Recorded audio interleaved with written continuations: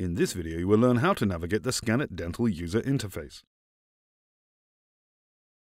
Please remember that while, for the purposes of this video, we will show the scans from the E2 scanner, but that the scans from the E3 scanner will be in color.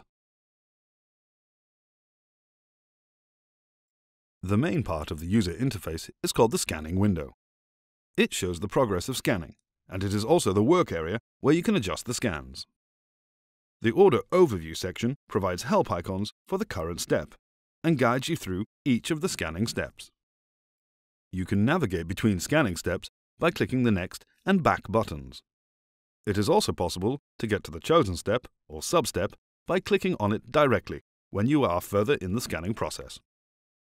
Each of the workflow steps contains a number of sub-steps, guiding you through the scanning process, with the current sub-step being highlighted. In our current step, called Upper Jaw, we have two sub-steps: Scan, which is currently highlighted, and Trim, which we will enter after clicking Next. Each specific step in the scanning process has its own set of tools that become available when you enter this step. These tools are displayed at the left bottom part of the user interface window. It is worth mentioning that now there is a new feature called Adaptive Scanning. You may use it when you click the Adaptive Scanning button. You will find more details in our Adaptive Scanning video.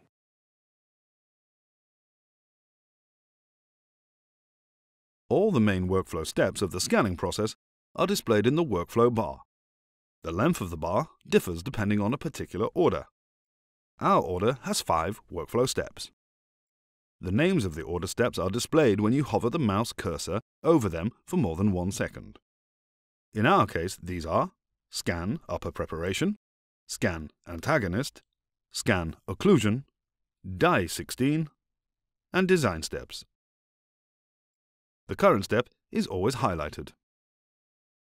In the upper right corner, ScanIt Dental has a set of viewing tools that are useful during the scanning workflow.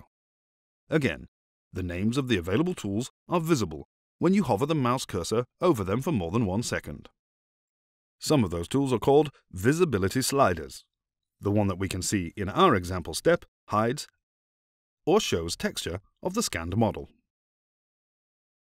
The Settings button, when clicked, opens the Settings window where you can change the scanner scanning options.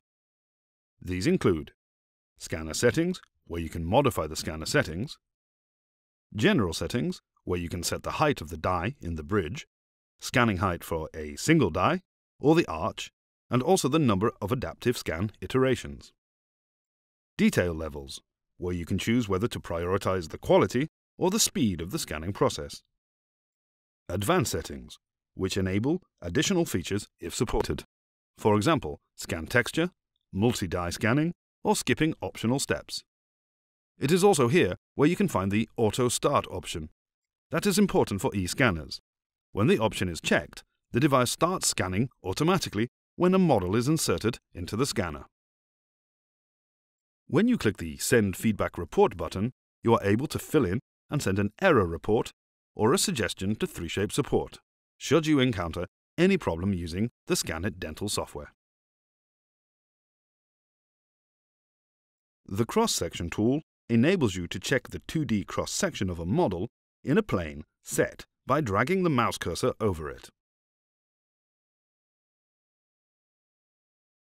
When you click the Design Mode button, you can switch between the windowed mode and full screen of the ScanIt Dental application. Using the Save and Close button, you can save the current scan for later and close the ScanIt Dental application. In this video, you have learned how to navigate the ScanIt Dental user interface. We hope this was helpful, and thank you for watching.